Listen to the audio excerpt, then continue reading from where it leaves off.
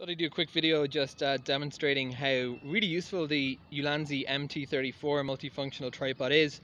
As you can see, I'm out and about currently here in downtown Jerusalem by the Friends of Zion Museum and the Museum of Tolerance, what's colloquially known as Kikar Hachatulot. And this is a random hard shell bag that I bought from AliExpress. You can see it's kind of got a hard shell there, and I bought this because it would fit the DJI Ronin SC, which you can see in my bag here.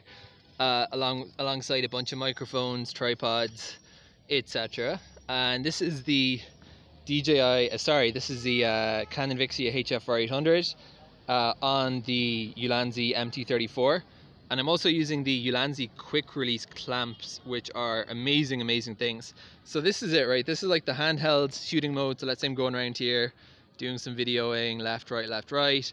And the great thing about this is that firstly it's got a tripod. I've done a video about this before, but I wanted to show how useful this thing is in the field, so to speak. So let's say I wanted to do a video blog here, right? So firstly it just pops out into the tripod configuration. So let's say I wanted to just, you know, set up the camera this way, whoops, other way around.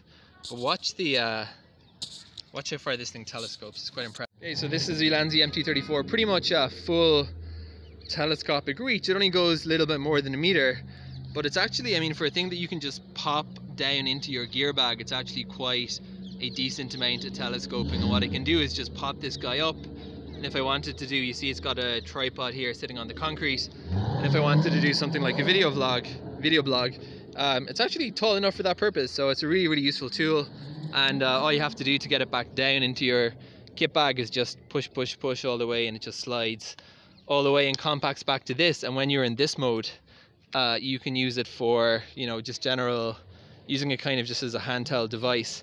A little bit uncomfortable because you're pushing against the tripod, but it's still useful.